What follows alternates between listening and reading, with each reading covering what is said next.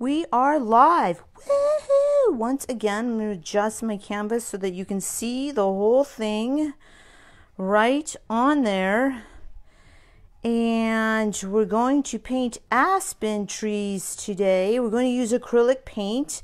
Now I'm going to be honest with you, you do not have to use acrylic paint. You could use oil paints. However, if you are an oil paint person, you could start it off this way and make life a whole lot easier. And what I mean by that is that you could actually start your painting in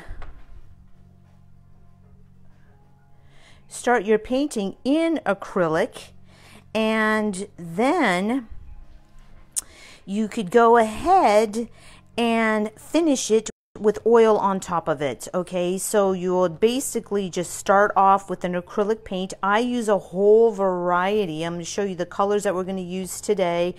A little bit of sienna, a little bit of orange, maybe a little bit of yellow, a little bit of black, a little bit of blue, and a little bit of green. You'll notice that we use a bunch of different colors. This Liquitex is actually my favorite acrylic paint, mostly because acrylic paint, the Liquitex seems to last the longest in the tube and stay the freshest, which is kind of a big deal if you have to step away for a bit.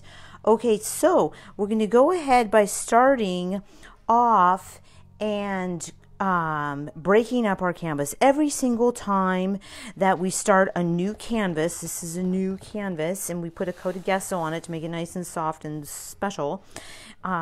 We put a nice coat of gesso on it. If you don't put a coat of gesso on it, that is fine. You are totally allowed to do that. However, if you're painting and the paint seems to bubble up on the canvas itself, it just means that it just probably needs a coat of gesso on it. Gesso just allows the paint to suck up into it and adhere to the canvas itself. So you're gonna want to either add a coat of gesso, or you're gonna have to keep piling on the paint in order to get the paint to stick to the canvas.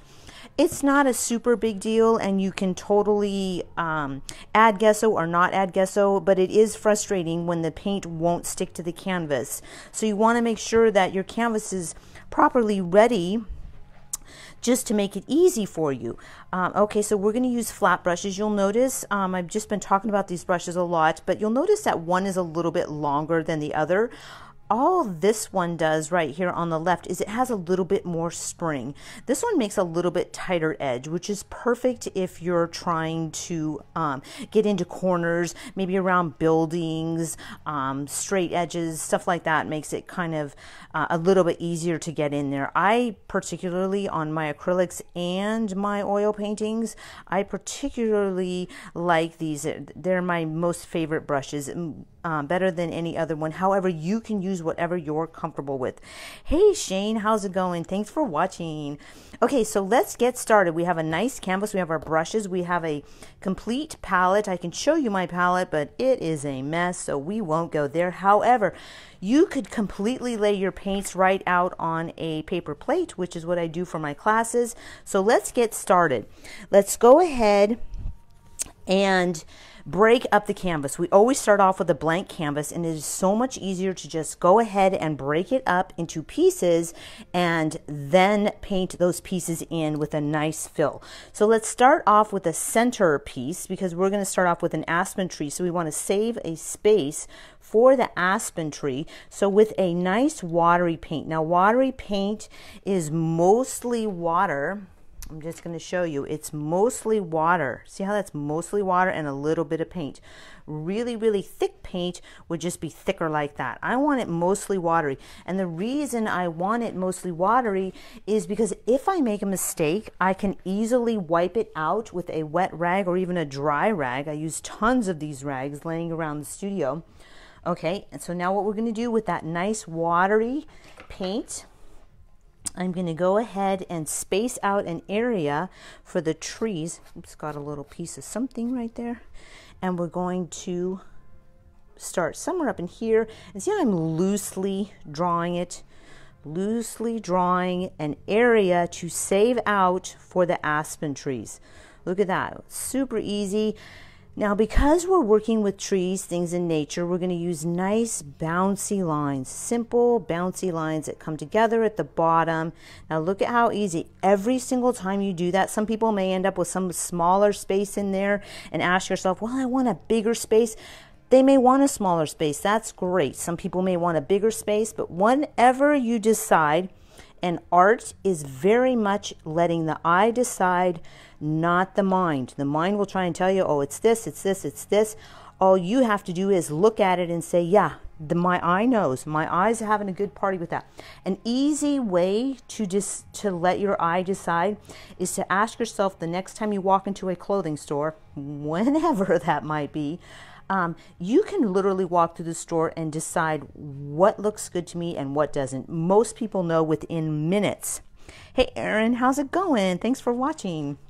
Okay, most people know in minutes what they like by letting their eye decide and not their mind. Okay, here you go. We now have a nice, easy background. I'm just going to fill it in. Just going to fill it in with that same watery blue, mostly water and a dot of blue. This is an ultramarina blue. It could be a cobalt blue. It could be any blue.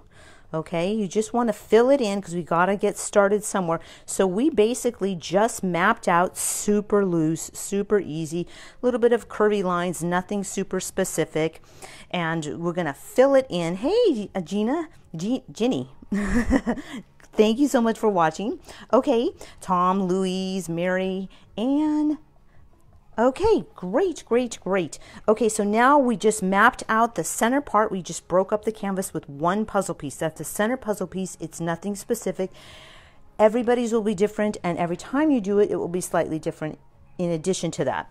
Okay, so now we have these outside areas. Let's go ahead and break up that areas because we're going to want to put the trees around in here. We're going to make it look like it goes into the trees. Thank you, thank you, thank you. Okay, so what we're going to do is we're going to map it out, and I'm using a little tiny bit of ochre. Ochre is a little bit of yellow, and you can add a dot of sienna, which is brown, to it just to warm it up a little bit, or you can just use straight old ochre right out of the tube. And we'll go ahead and we're going to come up here, same watery paint, we're going to break it up into 1, into 2, and into 3 pieces. Look at that, 1 piece, 2 piece, 3 piece, and everybody's will be different, and every time you do it, it'll be slightly different. Then we're going to go over here. We're going to do the same thing over on this side. Oops, I got a drop on there. I'm not touching that blue, but it's okay if you did. It would just drag out into a green. We have another space right there, another space right there, and then we'll go ahead and make our last space down in there. And then we have some area down in here that we're not going to describe just yet, because what if there's bushes coming up and we want to leave some space for that? If you don't happen to leave space, no worries, it's going to be okay, because remember, you're painting, you can make changes along the way anytime that you want. Okay, so now you'll look at your canvas. In just a few minutes, we were able to break up this whole area. We were able to break it up into tree bushes, 3 on this side, 3 on that side, and 1 center piece. Now that was really easy. This is all we have to do. When you break up your canvas into pieces before you actually paint, you actually just took the math out of it. So you're no longer having to focus on the math, the vanishing point, line of horizon, grid systems. You don't have to focus on that anymore. Now you can focus on the blending, which is the funnest part of painting. So let's just go ahead and start with this piece up here. We already filled in this piece right here. It's still wet. I can still move it around if I wanted to, but I really do want to let it dry. In most of my classes, I try and get people not to touch it. Exactly what I'm doing right now. I shouldn't be doing it, but I just want to do it, and that's usually probably what happens to people. Is they're like, oh, dude, she's talking. I just need something to do. So you can move the paint around some more if you want. Okay, so now let's go back to this piece, and let's divide this piece. Every single time we get a puzzle piece, there's going to be a light side at the top and a dark side at the bottom. Most of the time, because the sun is shining down, unless you've got the sun coming this way or this way, that's okay. You could put the light over here and the dark over here, but just to make it easier to follow, we're going to put the light at the top and the bottom at the bottom, the darkest at the bottom. And let's go ahead and make it even easier for you and divide that in half again. Look at, we divided this piece in half again. We're going to put the dark at the bottom, the light at the top. Now let's fill in that piece with that ochre. Now I'm a little bit richer on the color, not using anything specific, brush blends or anything, but I'm going to leave that, and I'm going to leave the ochre inside the brush, and I'm going to touch a dot of that sienna, just a dot. And sienna is just a reddish brown. You could use total brown or any brown that you got laying around. And I'm going to take that brown. The ochre is still in the brush. You want to see that ochre is still in the brush. And the reason why I want it in the brush is I don't want the brown to take over, but I want to add some accent to this bottom part. See, that first brush blend is always going to be the darkest, but I'm going to continue blending. Nothing specific. Every single person has their own brush blend. It is very much like a thumbprint. Yours will be different than mine. However, in my classes, when people start painting, I try and match theirs just to get them comfortable with it.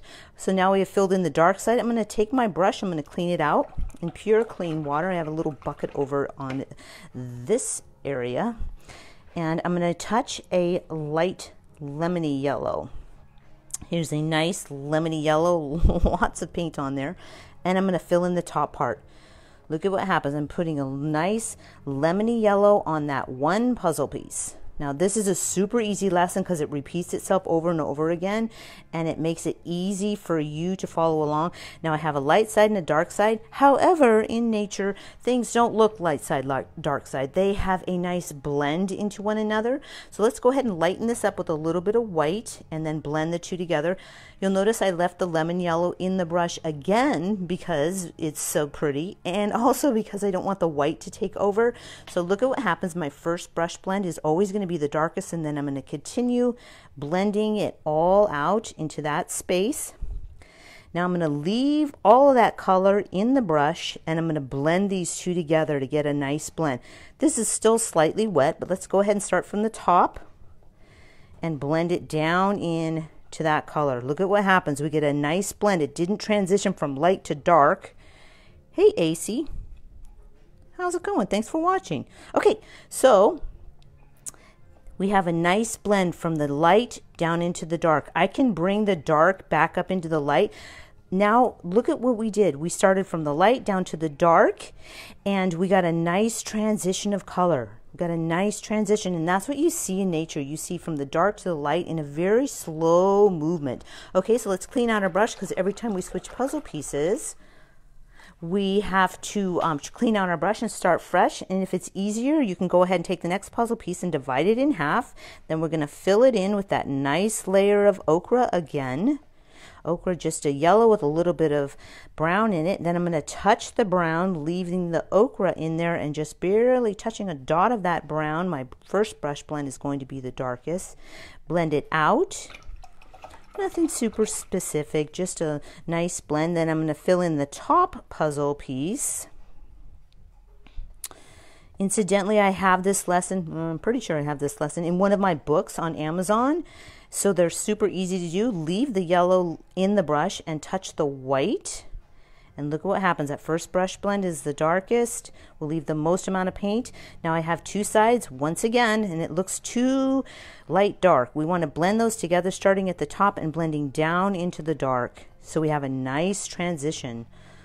Fabuloso. Okay, and if this blue was drier, but I was messing with it earlier, it will need to dry, but I can come out and bounce these colors outside of here so that the tree looks like it's folding over into the trees.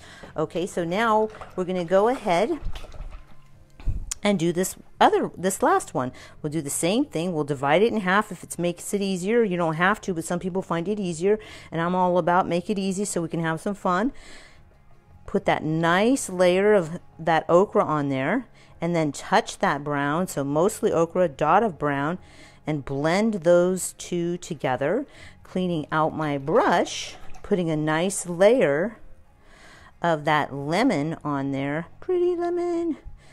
This is a bright, bright lemon. And see how pretty it is? It's almost too pretty, like a little bit cartoony. So you want to tone it down, and white will always tone. See, the edge of the brush has a little bit of white in there. White will always tone down a too pretty of a color. Then we put it in there. We have a nice blend on the top, and we're going to take those two and blend them together. Really nice, so we don't have a stark transition from light to dark. And I'm just going to bring it down a little bit, bouncing it just outside the line because I know I can. Now look at that. We have 3 different sets of bushes for the trees, and you can already see, in case you can't, as if a tree would come down here and through the bushes, come down here again through the bushes. So we start to have a tree shape because tree branches and trunks go in and out of the foliage. Basically, there is overlapping. When you add overlapping to your paintings, you literally create depth for the eye. When you're creating depth for the eye, it tricks it into seeing 3D, and we want to be able to see 3D. Okay, so now what we're going to do, let's check on this blue again to see how wet it is. I'm going to see how I can make a few lines through it because it's still moving because I was messing with it because I couldn't help myself. I'm going to look at how I can start to use my brush to describe a tree within those trees. Here's another super easy thing to do. You can take a little rag and wipe out some trees. Let's just go ahead and wipe out a few trees because we can.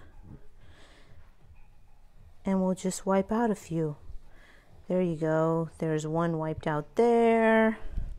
There's another one. I want it to look like there's a whole forest of trees. You want to look like a lot of trees. But say, for example, you were messing around and you had to go do something, make a phone call, go to lunch, whatever. And you came back, you could actually use pure white on the brush and go ahead and describe the trees that way. But we want to be able to see the trees inside that puzzle piece. So we first painted the dark blue, and now we're adding a few trees inside there. Oh yeah, there they are. You can start to get a little bit of an idea of where the trees, now they'll go in and out of that foliage because the foliage. Hey Trish Gherkin, thanks for watching, man, you rock. Trish Gherkin is also an artist. She is a painting pour artist and does the most beautiful things. So I'm going to shout out to her and say you rock, Trini McBeanie. Okay, so now we're going to switch to the other side. We just put those trees in there because we want our eyes to start seeing the image as soon as possible, because as soon as we can start to see it, makes it easier to start playing with it. And it's all about the play. Oh yeah, so we're adding that white. I accidentally touched the yellow. Oh well, no big deal. Okay, so now you can actually see that the blue with the white on top of it actually created a little tiny bit of a tree, as if it is a little bit of a forest. But say you're like, oh dude, I can't see the trees that well. I'm going to need assistance, and I'm going to go ahead and show you some assistance, because that's just what we do around here. We're painters.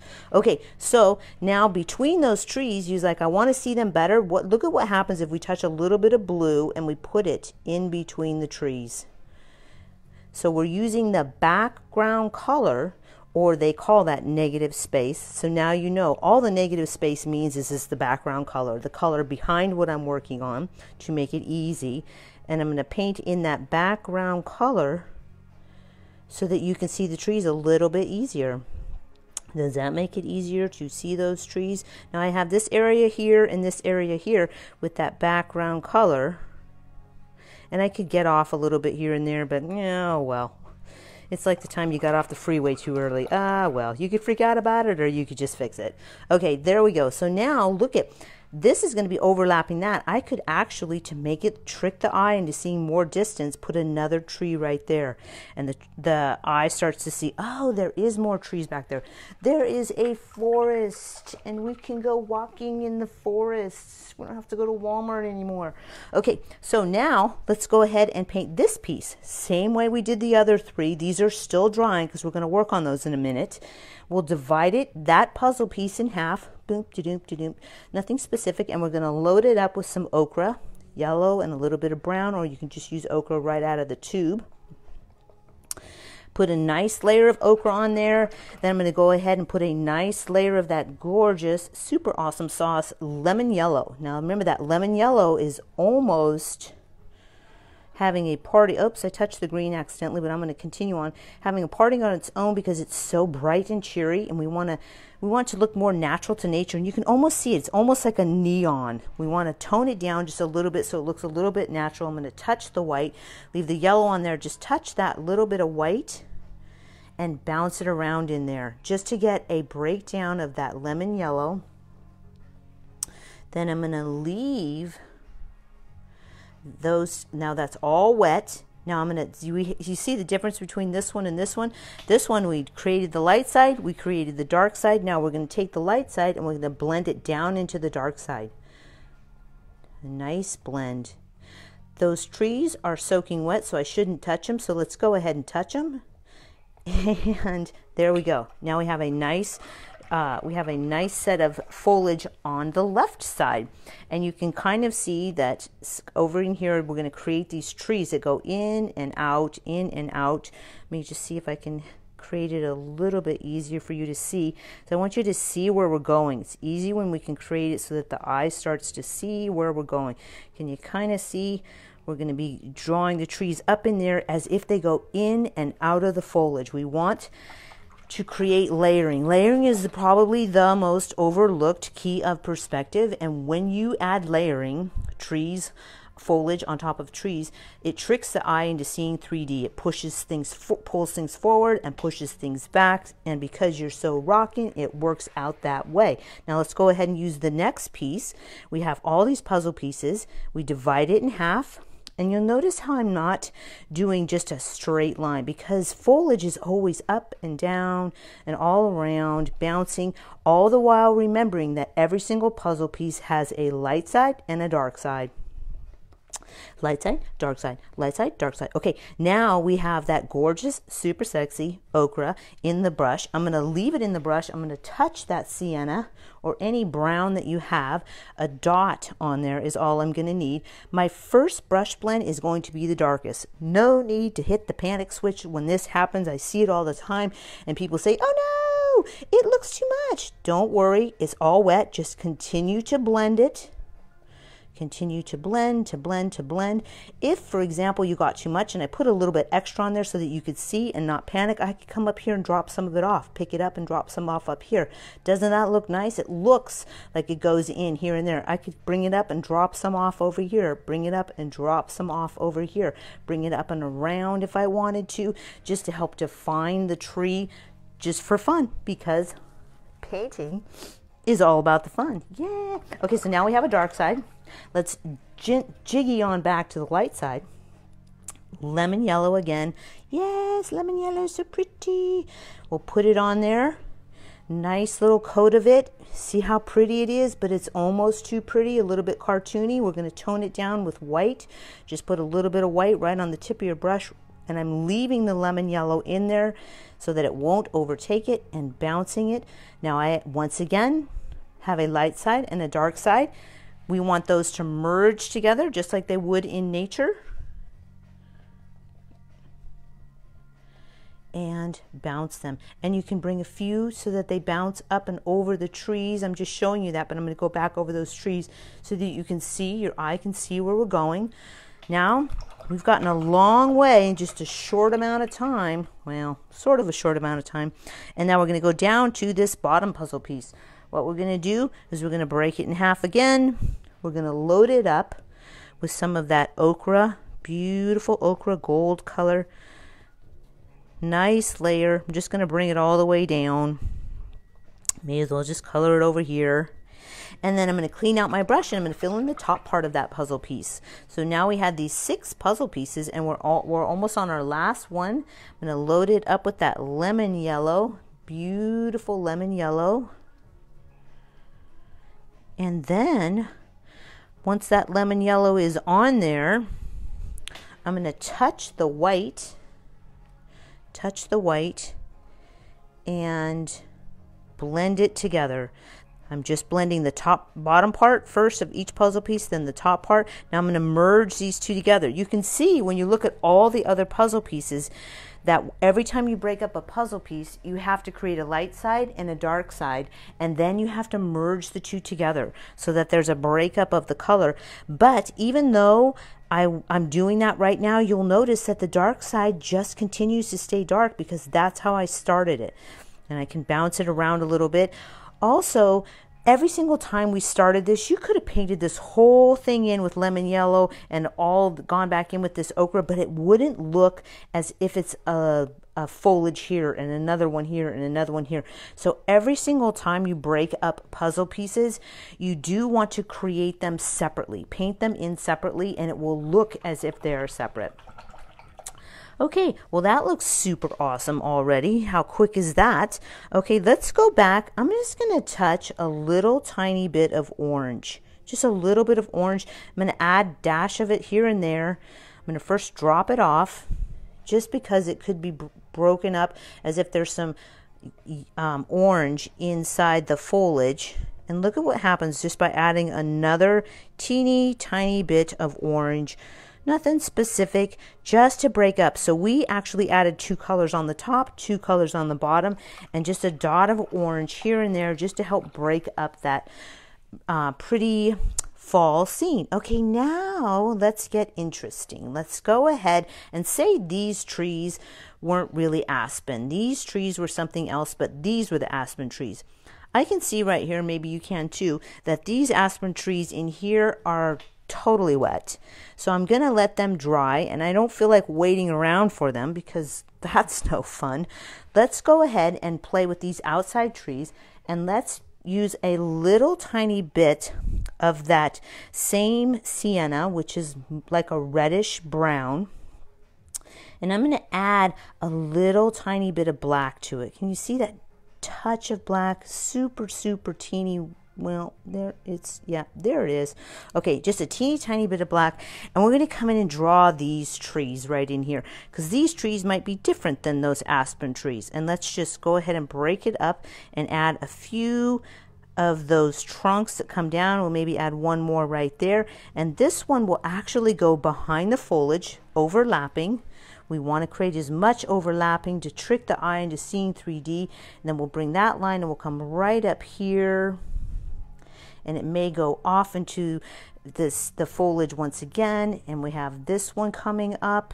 We had a third one here right there, and maybe this one comes and overlaps this one and goes over there, and we may even have one more slightly thin one here. Now look, in just a few minutes we created some simple trees right on top of that ochre. It was only on top of that ochre, the bottom part of that that tree foliage.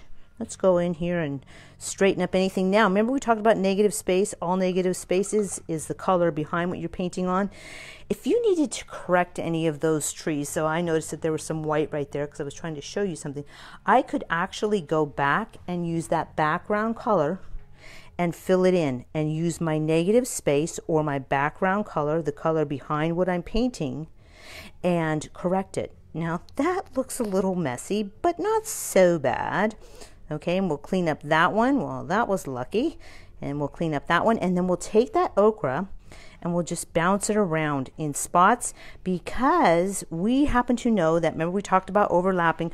What if some of the foliage landed on top of the trees here and there, just a bounce of it here and there, because we know that it might do that. Okay, just to let your eye see it. I should be letting those dry a little bit longer, but I didn't because we didn't feel like it. But we're going to bounce over to this side. We're going to use that same sienna, load my super awesome brush with some sienna, and then I'm going to touch that black teeny tiny bit of that black. I'm going to let these two sexy colors mix right on the canvas. Okay, when you can mix colors right on the canvas, that is really similar to French Impressionism, and it breaks it up really easy. You get a nice variety of color. Okay, so then we have our first tree trunk. We're going to bring that tree trunk right up here, go behind the top foliage, go up again. Oops, I'm going to touch that black again so we get a nice mix. And come up here, and I may branch off and come over here and over there, going behind. Let's add another one right there. Goes behind the trees. I'm only doing the bottom part of the trees because it goes behind the foliage, and branch it off over there. Woohoo! Let's go ahead. That looks good. We've got some foreground trees that are closer to us, these trees, and then we got those background trees. Okay, so now let's go ahead and bounce some color on top of those trees a little bit here and there, because we know that sometimes the foliage would do that. Because it pops up here and there. And incidentally, if you ever had, let's just take these top ones. They're pretty and they look great and stuff, but we want them to look as if they go back into the foliage, because we know that they do. Just top them off. Just go right on top of them, and you see how it just automatically looks. I can show you that again over here. This little tiny one comes in and out of the foliage. By just touching the top of it and the bottom of it, it looks once again overlapped. It looks like it goes in and comes out. There we go. We'll just top off those other ones because it rocks. Okay. Now, look at that. We have foreground trees. Oh, let's add some more over here. My eye will just show me, like, maybe right there. It comes just barely over the tree. Maybe right there. And there. Okay, spectacular. Looking good. Okay, now we have to focus on our aspen trees. These aspen trees are behind these trees, and we darkened them up by putting that blue in there. But we want them to look like aspen trees, because right now they're just white sticks. So aspen trees normally have some sort of a dark curved line that goes around the white. And so what we're going to do is we're going to touch that black again. But because black can be a little bit dominant, I'm going to add a little tiny bit of brown in the tip of the brush. And we're going to go right to here, the center one. And we're just going to roll a little tiny bit.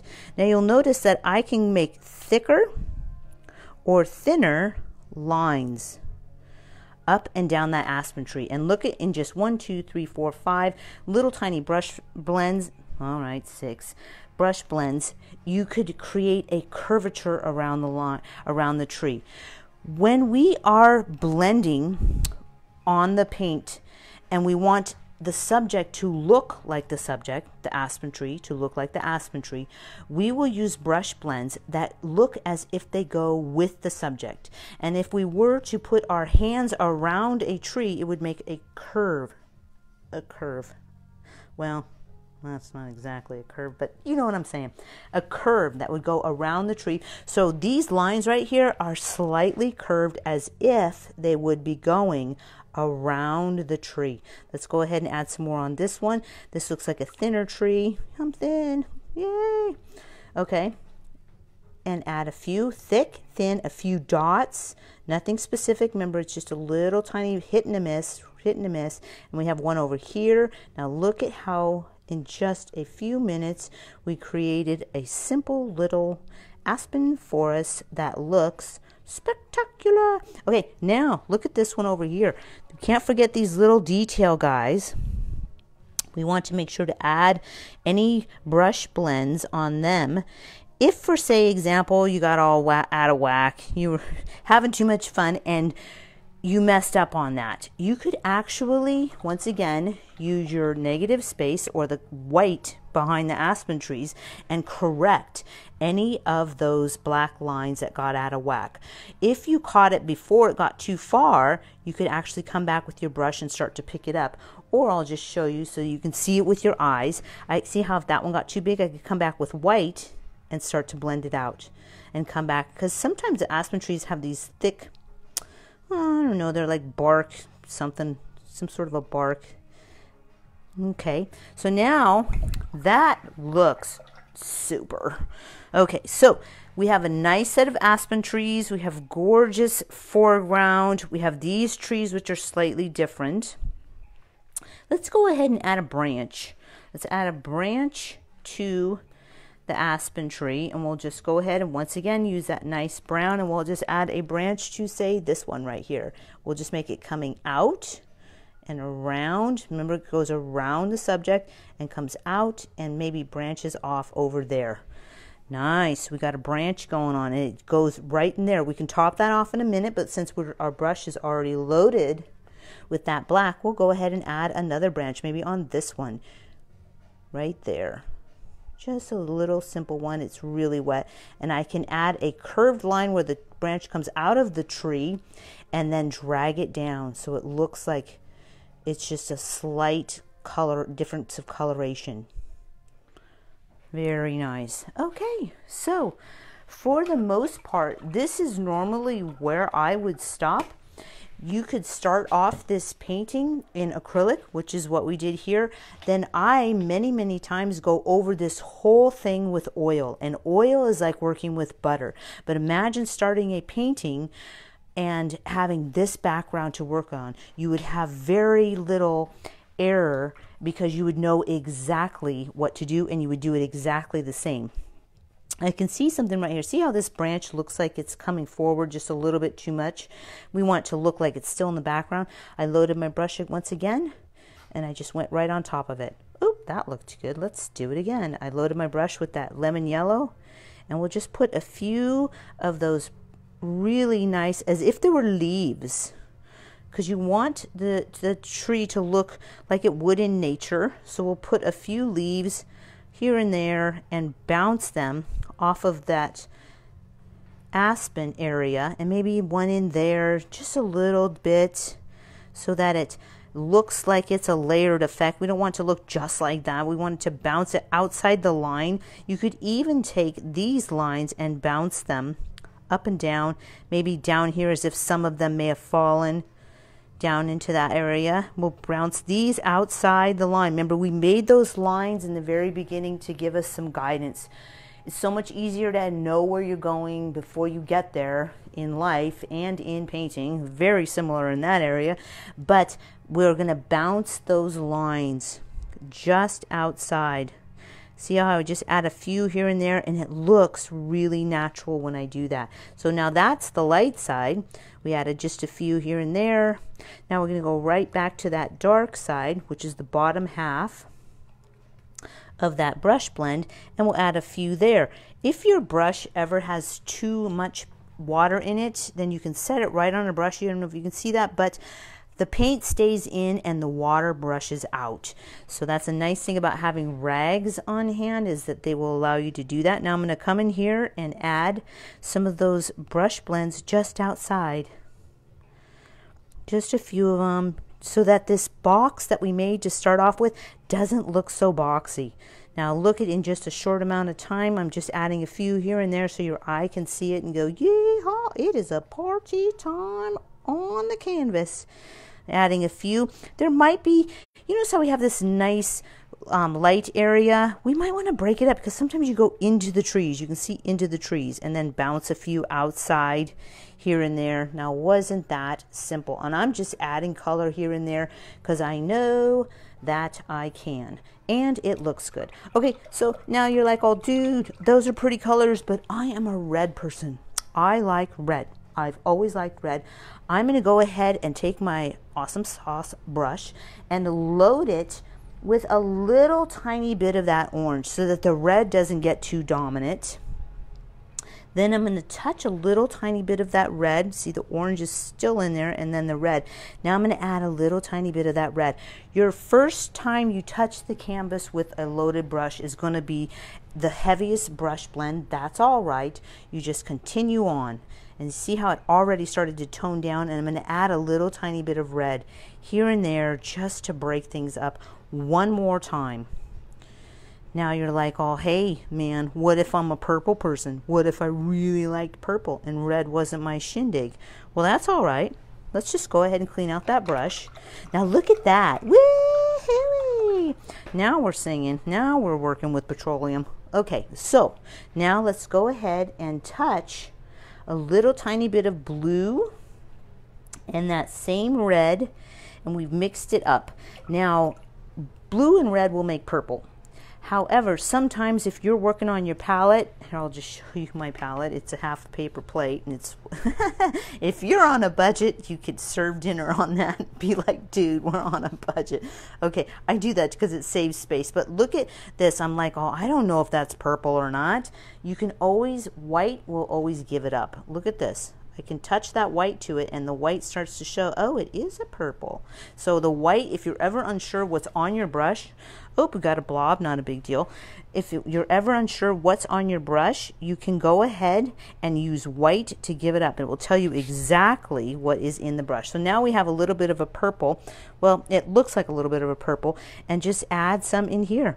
Say I wanted to add some purple. Maybe there was some darkness over in here for maybe a shadow or something like that, and we'll just go ahead and add some over here. We don't know exactly what it is, and we don't even have to. We'll just add some there. Now we have that purple down in there as if it was some sort of another bush. So let's go ahead, now that we went ahead and added another layer. Every time you add another layer, it pushes all the other scene back. And let's go ahead and maybe add a little tiny bit of that black. I don't know if you can see that. And maybe as if it was a branch of something else, another bush coming around. And what you could do is, since we just talked about white giving it up and telling us what is in the brush, we could continue to add pure white on top of that. And it continues to show us and highlight the dark side and the light side of the purple, which is maybe another bush or something. Okay, in just a short amount of time, we finished a really nice painting. I hope you all enjoyed it. Thank you super much for watching, and you guys all have a rockin' day. I will see you later.